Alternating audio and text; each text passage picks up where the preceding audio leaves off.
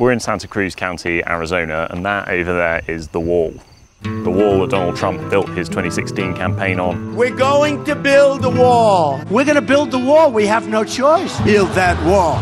Build that wall. Which he's building his third election campaign on now. Build that wall.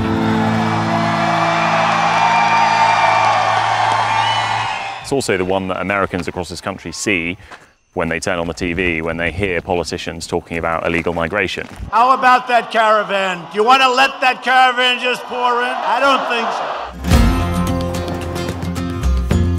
so. My parents came and they had to, pardon the language, they had to work their butt off to get to where they are.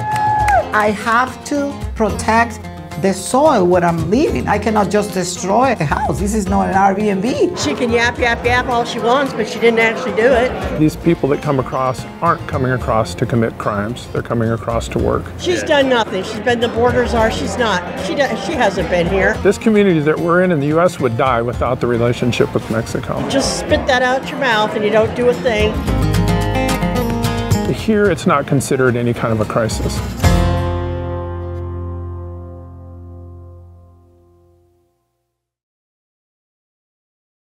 To better understand how voters view immigration and how it might affect their choice at this election, we travel to Florida, where a quarter of the population is Latino. We were given access to a Hispanic megachurch, which attracts 8,000 people in person every week, and tens of thousands more online from over 50 countries. Services are led by Alberto Delgado, a Hispanic advisor to Donald Trump. Pastor, thank you so much for agreeing to talk to us. I want to ask you about as we walked down this corridor here, we saw the photo of you and President Trump together. I want to ask you about your relationship with him. Oh, Trump, yeah. How you know him and what your relationship is with him now. Well, in this last term that he was here, in his campaign, I have a big church. So, you know, all these people look for votes. And we are in a time in this country that is really leaning to the left extremely. Trump shows that he wants to maintain America great again. The country cannot absorb this amount of people at once. There are legal manners of arriving. And even though we as Christians must help those that are already here, something has to be done because of the high level of criminality there. Do you see Trump as a man of faith? Because I think some people would say he's the only former president to ever be federally indicted by a court. He's been accused of cheating on his wife. I definitely believe Trump, he is defending the Christian values. And because he cheated on his wife, he cheated. When? A long time ago. There's no signs lately that he's done it. We wanted to find out if the pastor's political views permeated throughout his Hispanic congregation. If anyone wants to come to any country, yes, you should go through the legal process of it. Like I said, my parents come from they did come illegally, but they went through actually the process once they were here and they got caught. They went through the proper steps in order to become legalized. Can I just ask you about that? Because a lot of the people who are coming into this country illegally are doing exactly that. They cross the border, they go and find a border patrol, border guard. They say, hello, I'm here, I want to claim asylum. And then, they go into the system to be processed, which is what you're saying happened to your parents. Yes.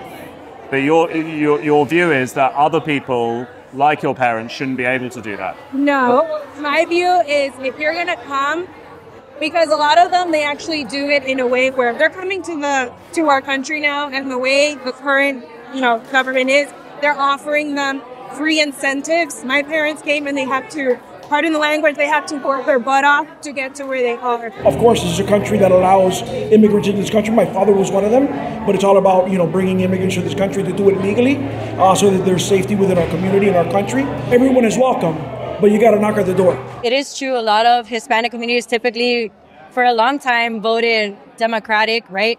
But unfortunately, many of our Hispanic countries in Latin America are over come by socialism and communism. My parents are from Cuba, and Cuba suffered socialism, is still currently in socialism.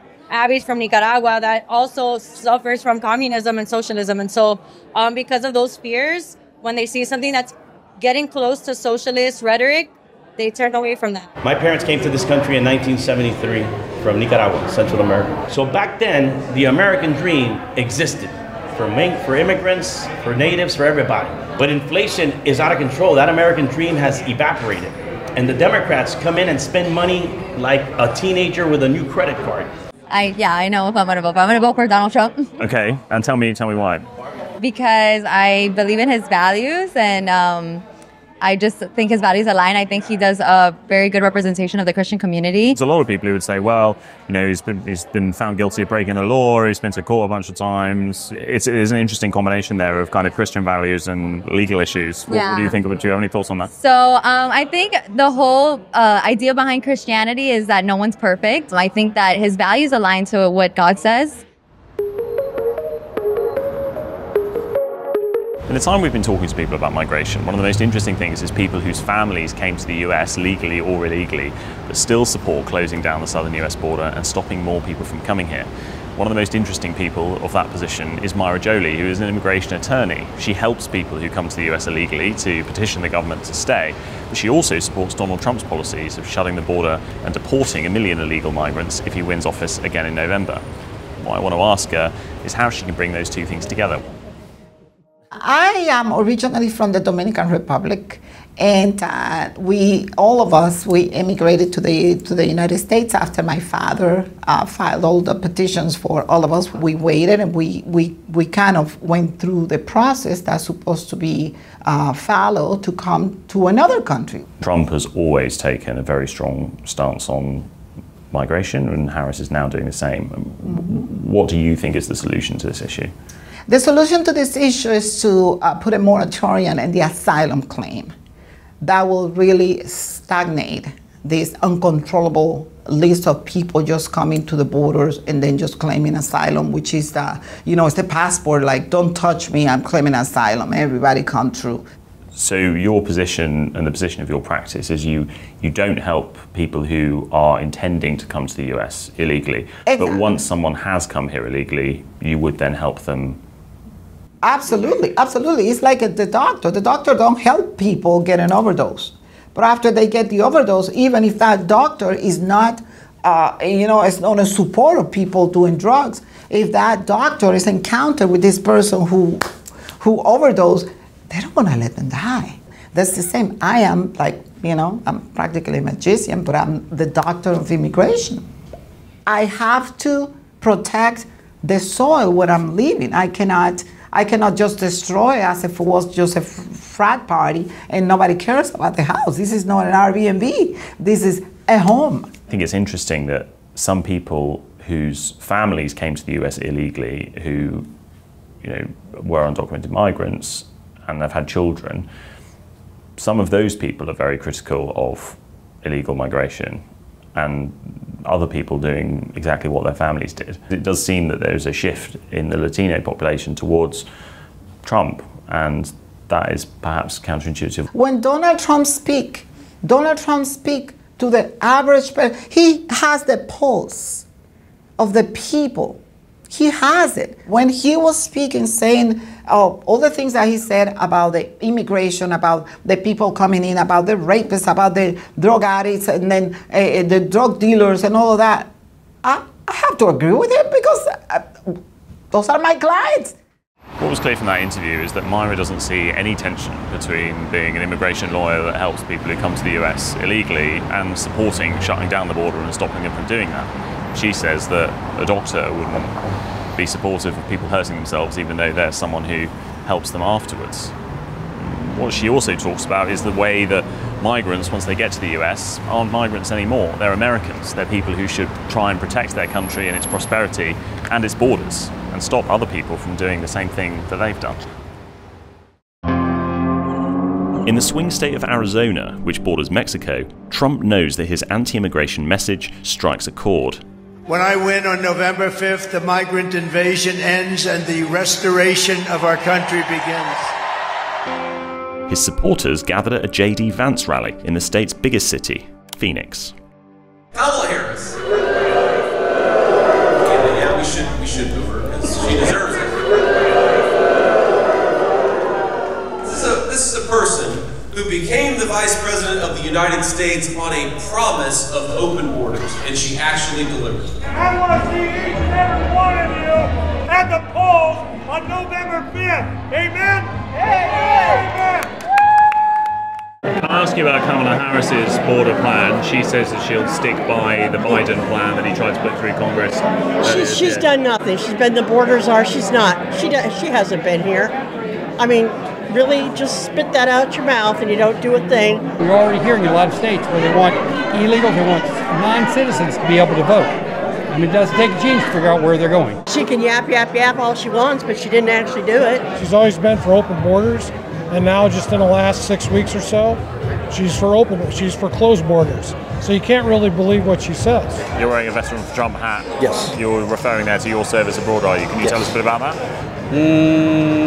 I would not like to, but I was there and I made sure that those bad guys stayed over there and they didn't come over here. And now since the borders were open, whether it's gangs from Venezuela or bad guys from around the world, they're just letting them in. I'm friends with one of the sheriffs, a border sheriff.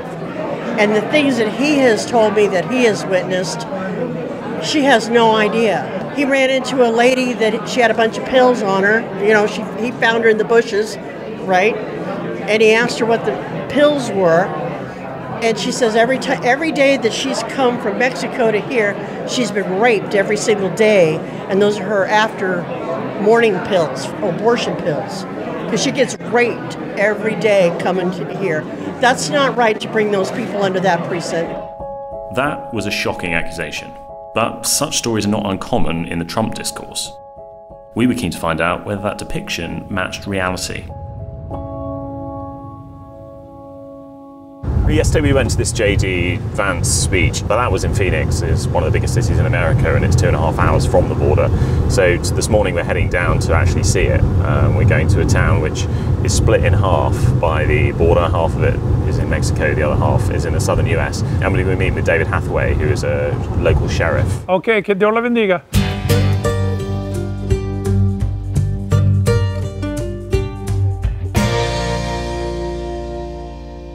When we see the figures and the stories about illegal migration, we see there are thousands of people coming over to the US. Often they're caught and then released by Border Force.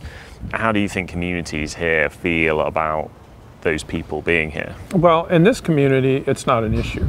My county, where I'm the sheriff, is 80% Hispanic. It's not a new demographic. This isn't a quote-unquote invasion. It's an important symbiotic relationship. This community that we're in the US would die without the relationship with Mexico. How does it make you feel then when you see Donald Trump, J.D. Vance, Republicans making that argument? Regrettably, it's easy to scare people who aren't along the border, who don't witness it for themselves. The rape trees and all this kind of stuff, where they'll put the trophies of the underwear of all the women they've raped and all this. Like, this is just nonsense, and we would see those crimes here. You know, of course there's occasionally crimes of all kinds in both the domestic residents and people who are coming in from another country, but that is just pure fantasy that's trying to sensationalize the issue for people who don't know any better. I can take you to a rural area where there is no borders fence, and we can sit there all day and all you're going to hear is the birds chirping and the wind blowing.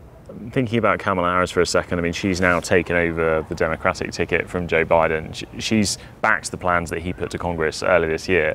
And she has changed her view, it seems, on migration since she ran for the primaries back in 2019 and when she was an Attorney General in California. I mean, do you feel like the political climate in Washington has forced her into a harder line, perhaps, on migration? I'm still trying to gauge that, but from hearing her recent interviews, I would think so.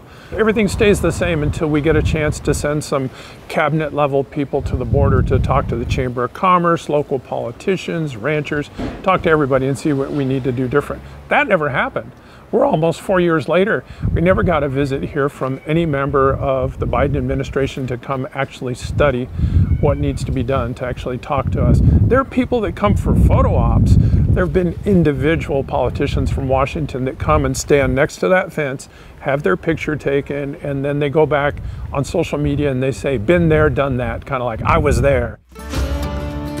People who live right next to this wall, who maybe crossed over from Mexico themselves, might not be concerned about the number of undocumented migrants traveling into the US. 2 hours away in Phoenix, the biggest city in this state, people are concerned about migration. It is a hot topic, and in cities across the US where migrants often end up when they get bussed over after crossing. People say they're concerned about crime, they say they're concerned about drug smuggling and cartels who are operating on the other side of the border, who it's claimed are the ones helping people to get across.